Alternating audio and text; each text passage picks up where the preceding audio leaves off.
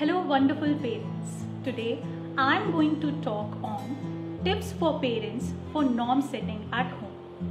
As we set norms in school to create a conducive learning environment, in the same way, parents can also set norms at home. First, lead by example. Children often imitate their parents' behavior.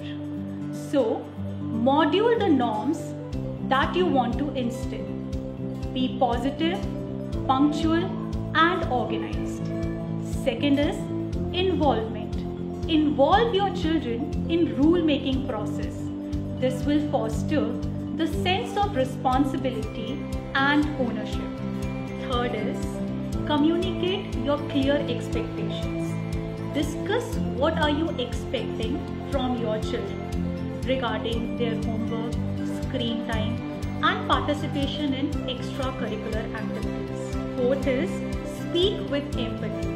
The tone and the words that we use create a long-lasting impact on the emotional well-being of the children. By applying these principles, parents can create a supportive and nurturing environment at home.